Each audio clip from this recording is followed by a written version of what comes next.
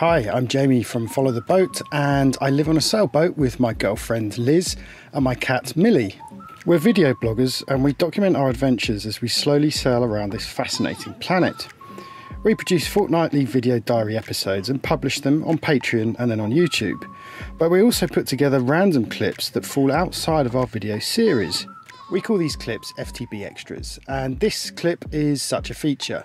It has a beginning and a middle, but it's yet to have an end, and that's where you come in. We need your help finding this man to reunite him with this GoPro. Here's how it started. My friend and I were snorkelling in Thailand when I found a GoPro on a selfie stick on the seabed. A small amount of water had got into the housing, but it still had some battery power.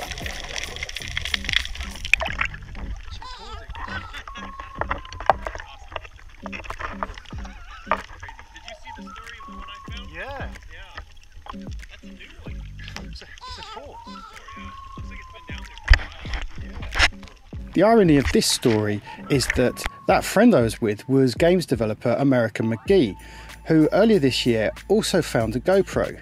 The story went viral when he managed to track down the owner in Spain and send back the GoPro to him.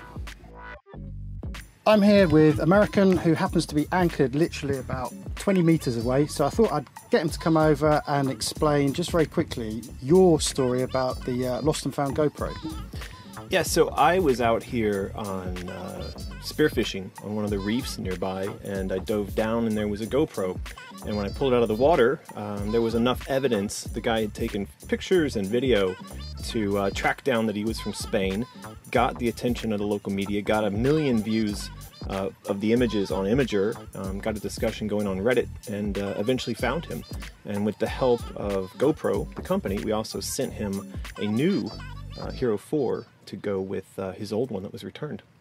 So we just have to debunk the naysayers here, because I suspect there's probably a few people out there that might be a bit suspicious that here we are again, some months later, in the same country with the same man, and this time I've found it. So just for the camera, this is a complete coincidence. This is not a wind-up. This is not a put-on. No, I mean, I think it's really coincidental, but we were out, you know, in your dinghy, and you just came up and said, I've found a GoPro. And actually, since I've found the one, I try to keep an eye out for them now, because I suspect more people are dropping them in the water than we're aware of.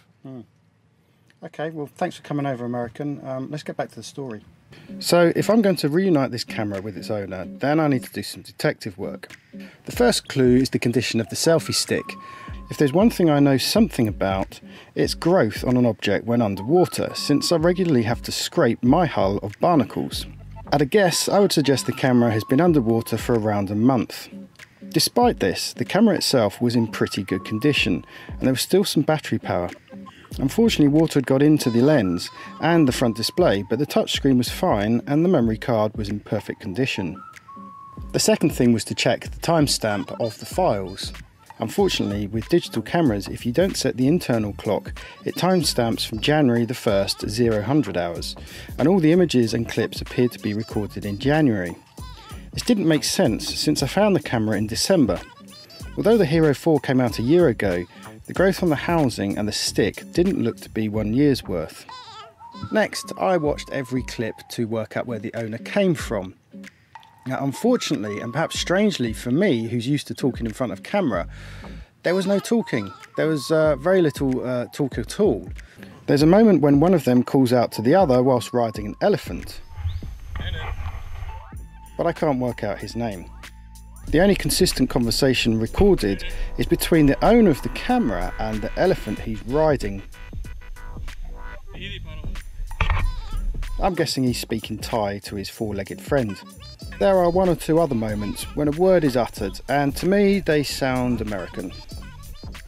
There were other clues pointing to the fact that these guys are possibly American.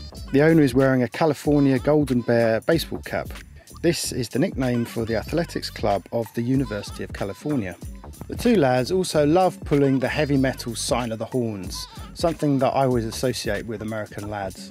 And most importantly, these two guys have perfect American teeth.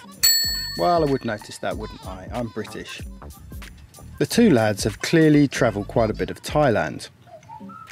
The Contents on the card are obviously personal, so it's not my right to be publicising his treasured memories, but I have to say there's some great footage on there.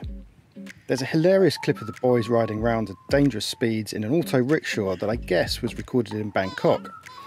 And so for the sake of identifying the owner of the GoPro, here are some essential clips and pics to help identify him.